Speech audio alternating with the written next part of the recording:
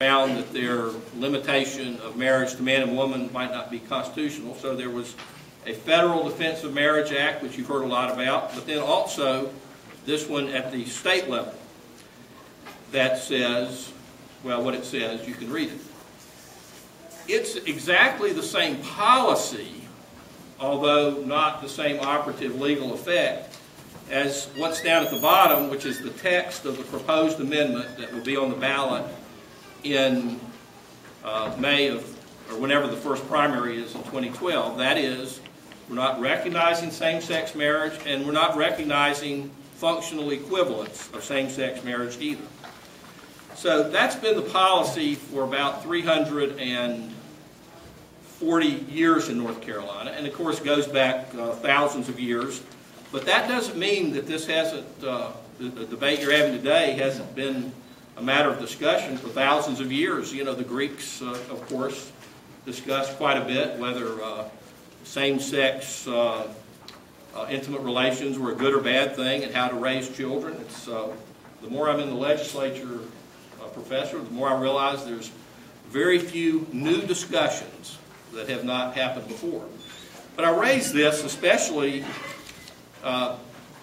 realizing this was reaffirmed as recently as 15 years ago when I hear so much talk about the fact that this amendment is hate speech. Because I have here all the people that, a lot of the people who've engaged in this exact same form of hate speech by voting for that bill in 1996.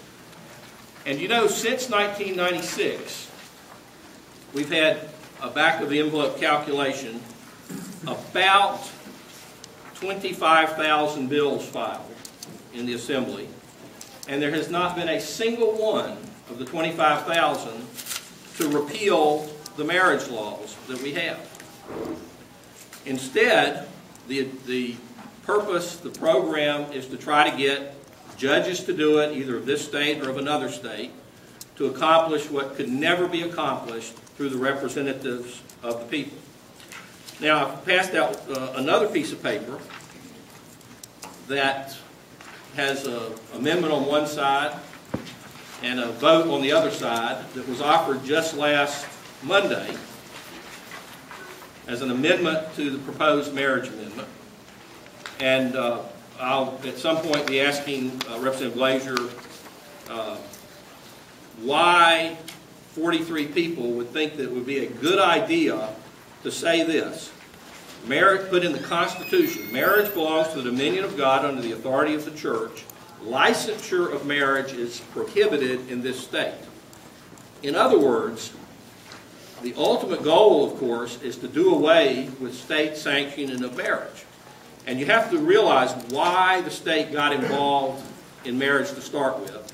It wasn't about love or romance. It was about children. So that, for example, in medieval Europe, as people would go around and have secret marriages, nobody really knew whose child was the child of whom, who was otherwise married, and for me to marry that person would then be bigamy, but they maybe didn't tell me about it. There was no licensure, so how would you know? But it's been maintained not because of love or romance, but for the welfare of children.